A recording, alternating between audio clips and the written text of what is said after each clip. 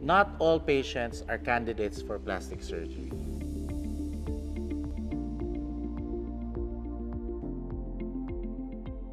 I am Dr. Jean Chonko. I am a plastic surgeon. I am based in St. Luke's Medical Center in Global City. I am also the board secretary of the Philippine Association of Plastic, Reconstructive and Aesthetic Surgeons, or the PAPRAS. Plastic surgery basically is a subspecialty of general surgery. In order to be a plastic surgeon, you need to take up general surgery and take 3 more years of a specialty in plastic surgery. The most common procedures done are usually breast augmentation, rhinoplasty, liposuction, abdominoplasty, and eye bag removal. As early as age 18, as long as the patient can consent on her own, the patient is eligible or a good candidate for plastic surgery. When to do Botox or surgery, it actually depends on the need or the expectation of the patients. If the patient wants a more drastic appearance or a more drastic look, then the offer of surgery is given. If a patient wants minimal appearance or minimal changes or transformation, then the offer of Botox is actually given.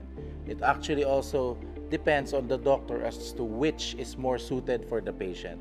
So the patient should always be given the option of surgical and non-surgical procedure. A plastic surgeon has a more complete training because a plastic surgeon can deal with reconstruction and cosmetic surgery. A plastic surgeon is certified by the Philippine College of Surgeons because he has undergone a complete training of his specialty.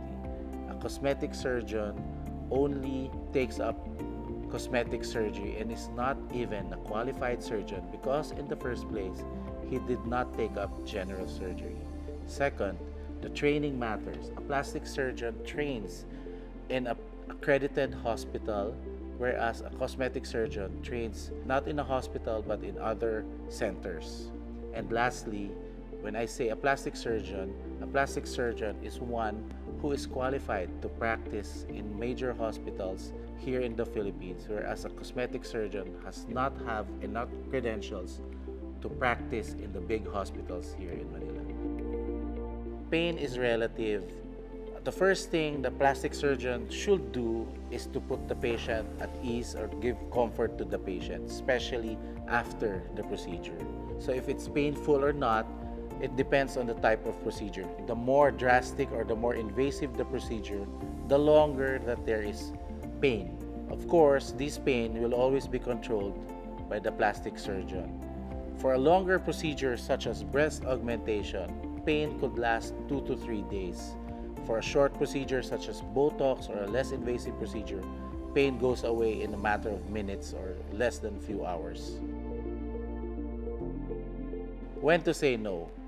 Not all patients are candidates for plastic surgery.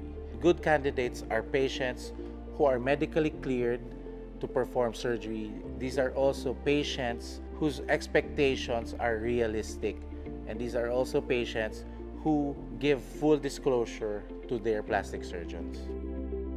As a plastic surgeon, my advice to women is to choose your doctor wisely. Choose a qualified doctor, choose a board-certified doctor.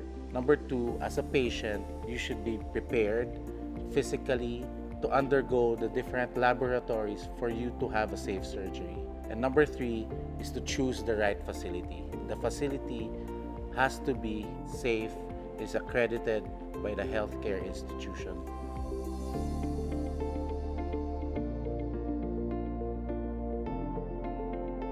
Be informed so you can live a meaningful life.